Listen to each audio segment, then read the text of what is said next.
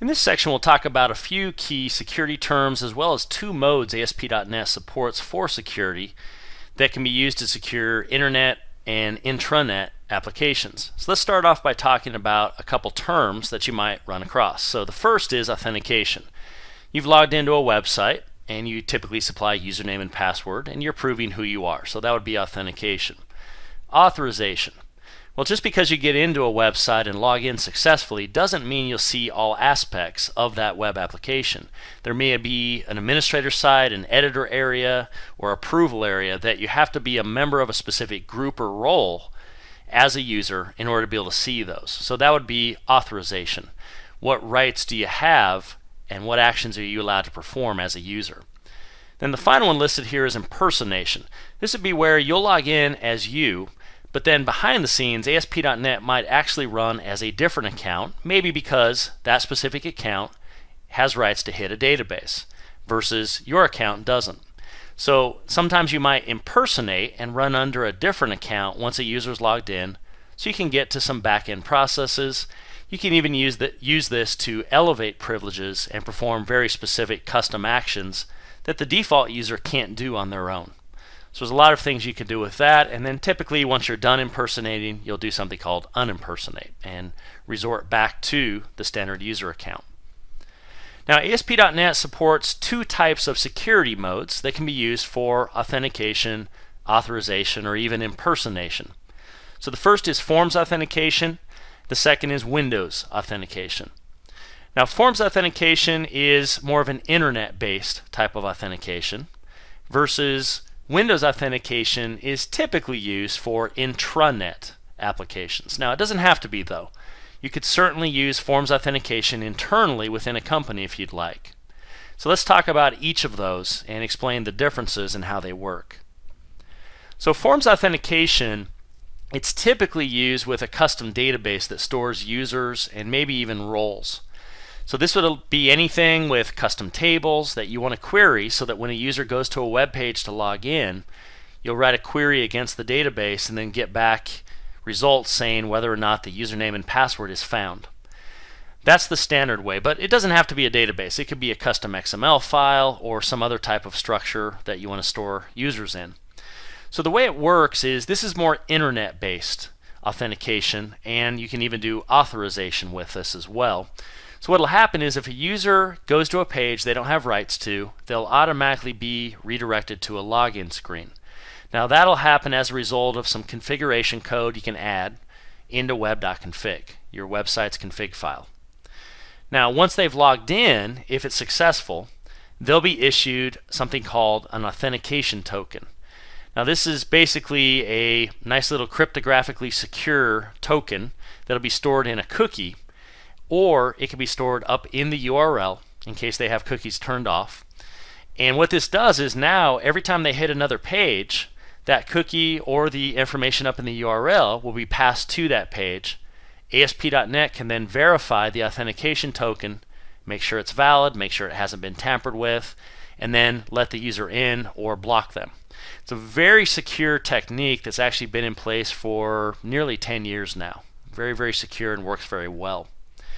Now behind the scenes it actually relies on a class in the system.web.security namespace called Forms Authentication, and it has a method on it called setCookie, and you can call that if you actually want to set this authentication token, and that'd be used in cases where you want to write some custom code to authenticate a user, maybe against your own custom database as an example. And as mentioned, all of this is configured in web.config. Now, I mentioned that Forms authentication is typically used in internet scenarios, but it's very possible you might mix and match pieces from both worlds, Windows and Forms authentication. And for instance, you might log in a user through Windows authentication, but then add roles to that user using Forms techniques. So we'll talk about Windows authentication here next. So Windows authentication is actually the easiest to get in place. There's nothing you have to do in web.config out of the box because it's the default authentication mechanism. Now Windows authentication is very easy, and the reason is that the operating system itself on the server, once it's passed the user credentials, it will take care of validation. So you have to write no programming code out of the box to authenticate a user. So when the user hits a web page, one of two things generally happens if it's Windows authentication. If the browser set up to use pass-through authentication, then their Windows credentials they logged into Windows with, or any other operating system they have, will automatically be passed through, assuming it supports one of the Windows authentication technologies. The different technologies are listed here. You can see Basic, NTLM, Digest, and Kerberos. Basic is what it says, it's the most basic. And what happens is the username and the password are passed in clear text over the network. So oftentimes when basic authentication is used, you'll see HTTPS up on the URL because it uses SSL behind the scenes to encrypt the traffic over the network. Now what will happen is an administrator typically will simply go and right click on a folder or a file, they'll go to properties and then go to the security tab to add in the users or the groups or roles that have access to that folder or page. And so what will happen is the client makes a request. If pass-through is on, their credentials are passed through, and if they're valid, IIS, Internet Information Services, the web server, will forward that request on to ASP.NET. If they're not valid, ASP.NET doesn't actually have to see it. Your code will never get hit itself. If pass-through is not enabled, then they'll be prompted with that gray dialog that you've likely seen if you work internally in a company, and they'll have to enter a username and password or possibly domain username and password. And then the same process applies. IIS then takes that, authenticates against something like Active Directory or another LDAP, Directory Services store, and if it's valid, your code would then be invoked, and then you can get to the username, you can get to the user's roles or groups they're in, and all that type of stuff. So that is what Windows authentication is, and that's why it's typically used for intranet scenarios, because we don't really want to add people outside of the company into our Active Directory, although in some cases you might for extranet type scenarios. But that's the difference between Windows authentication, which is more intranet, versus Forms authentication, which is more web-based, uses standard web technologies to secure. Let's take a look at the difference between Forms authentication versus Windows authentication from the end user perspective. So the first thing I'm going to do is create a new project, and we'll create an ASP.NET web application, and we'll simply call this Forms Authentication Demo. And I'll go ahead and save this to a security folder.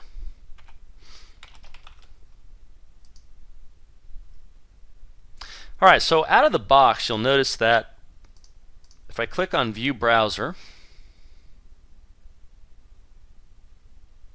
we have a login area. And we can go in and register and do all that type of thing. And that's the standard way with Forms authentication that you would actually go to log in. So we'd have to go in and register.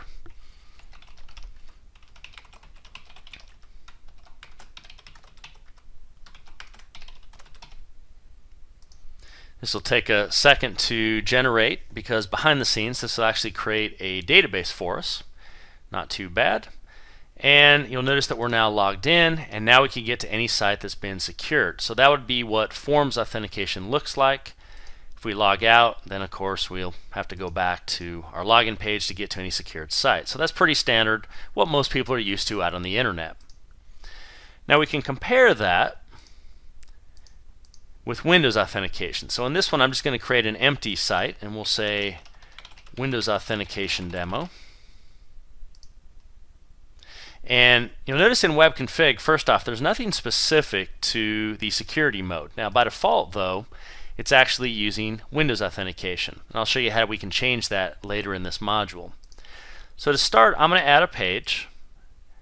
And let's call it default.aspx. And we'll say you made it. Now if I run it as is, we haven't turned on any authentication at the server level, so you'll notice I can get right to the page. But if I right click on my project, come down to Properties, and come over to Web, this will allow me to get into the port settings, plus I can say I'd like to use Windows NTLM authentication. Now, if I save this and we'll try to go back to the page, you'll notice that I'm now prompted to enter credentials. If I hit cancel, I can't even get into the page at all. So my code is never touched at this point. Let's go ahead and refresh. I'll go ahead and log in.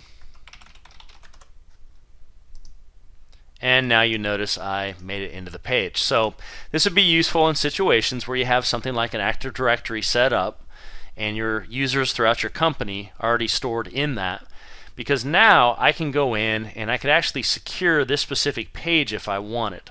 So we could come in to the application itself. We'll pretend that this is where it lives on a real server.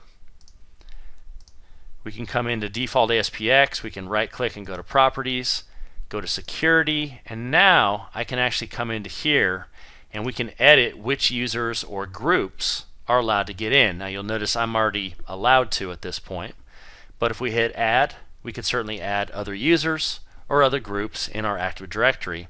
And what's nice about this is an administrator, if you have that in your company, can automatically handle all this for you as long as they know about the appropriate security and the groups or users that should get to the page.